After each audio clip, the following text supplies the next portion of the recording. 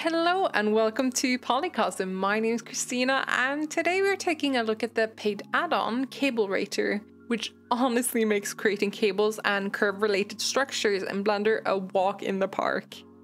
We have featured this add-on in a recent video Omercan made, but he didn't quite show the full capabilities of the add-on.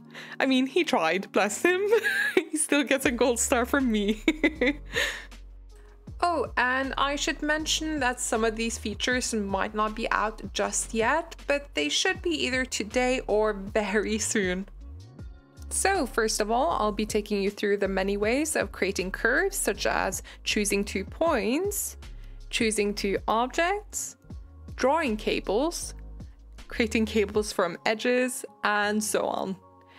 Then I'll show you how you can customize your cables through keyboard shortcuts, how you can add end connectors, how you can add details along your cables, and how you can use curve profiles to guide the design of your cable. Lastly, I'll demonstrate how you can simulate a cable between 2 points from 1 point, and how to make the cables collide with objects in your scene. Alright, let's get started. Before we start, I just wanted to mention that it might be worth checking out the preferences menu through the add-on. Here you can adjust the default width and resolution of your generated cable. Also, it displays the main shortcut for the add-on, which is Shift-Alt-C. So let's try adding a cable to a surface. With Shift-Alt-C, I can press Create Cable. Choose the 2 points and bam!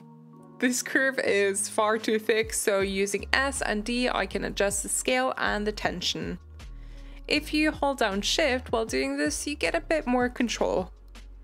So let's confirm that by clicking elsewhere and try this between 2 objects using the same method. How cool is that? You can also keep creating cables by just pressing Q and just keep going. Another way to create cables from object is by selecting the objects and with Shift-Alt-C, press Create from Selected Objects. You can also choose to create several cables branching out from one spot by continuously moving the target area and just repeating this action. This is super useful for when you have tons of objects in your scenes. I mean, like, come on, this is so awesome. If you do any type of sci-fi environments or cyberpunk designs in Blender, this add-on is an absolute must. You also have another feature which allows you to add cables from faces between 2 objects. Select both, head to Edit Mode, and with Shift-Alt-C, choose Create Mask from Selected Faces. Oh, I love this. Although you just have to make sure that you're selecting 2 quote-unquote islands and not just random faces. So what if you have a surface and feel like freestyle drawing one? Well, Cablerator has you covered. You basically just choose the drawing option instead of the create cable one. If you want to connect 2 separate cables, just make sure you have both cables selected, and in edit mode, select the 2 points you want to combine and choose merge selected edge points. How about creating cables from edges? Basically, you can choose any edge of any model and just run the script by choosing create from edges. And you can even offset the cable however much you want. I think that about covers it.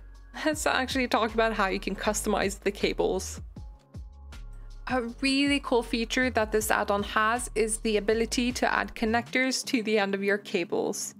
You can either find a model you'd like to use or just create one yourself. Make sure it's facing upwards, select it along with your cable, and with Shift-Alt-C, choose Add Connectors.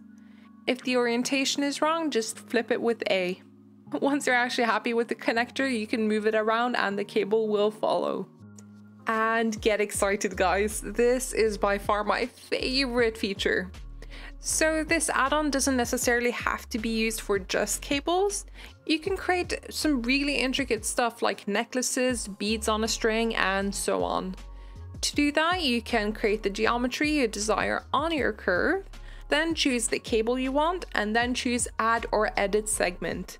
Just like before, it attaches to the end of the curve, but if you press D, you can move it along the curve. And even better, you can add arrays with A and just choose the amount with C and then just scroll until you're happy. If we now move the curve, all of the array elements move along with the curve. Isn't that so freaking cool? If you want to keep editing the array, just select them and choose Add or Edit Segment again.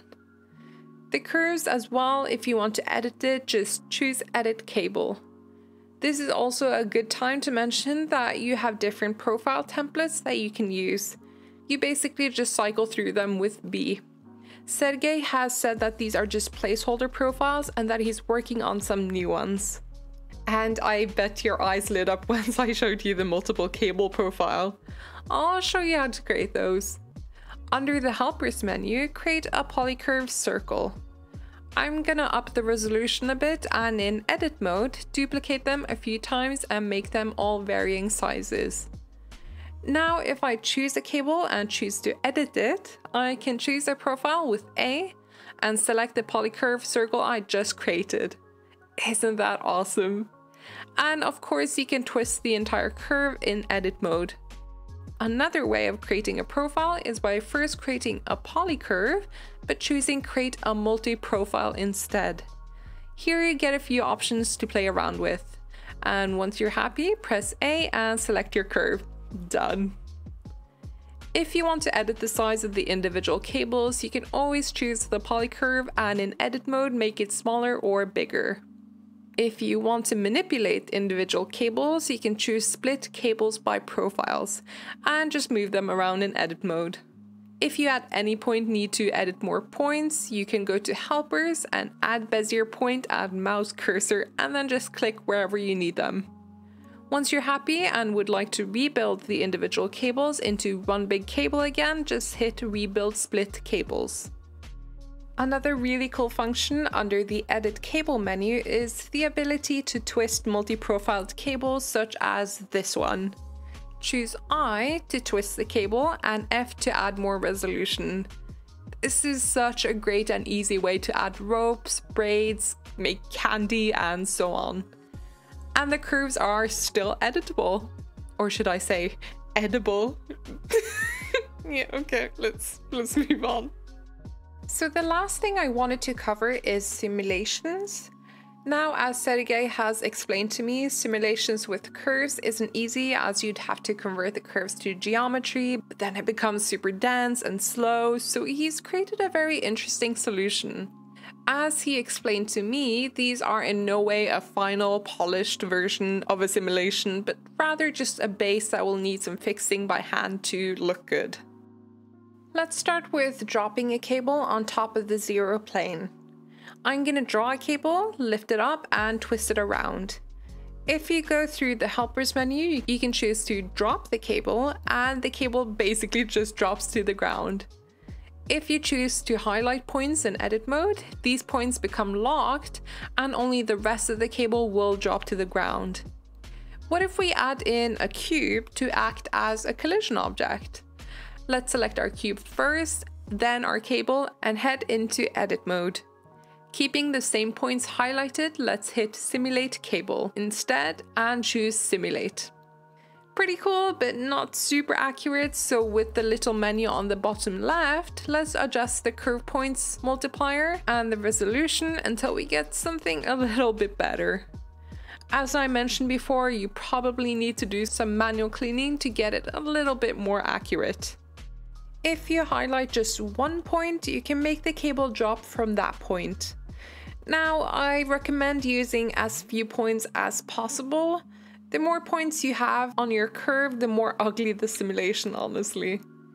If you want just a clean and simple simulation between 2 points, make sure that you only have 2 points. And yeah, that about covers it. There are a bunch of other features I haven't covered in this video, but you can read all about them in the Cablerator manual. This is such a great and cheap little add-on packed to the brim with features that really help speed up your workflow. I highly recommend it. I'll definitely be using it for all of my Blender scenes from now on. I will link the purchase link below if you're interested. Thanks so much for watching, guys. Bye!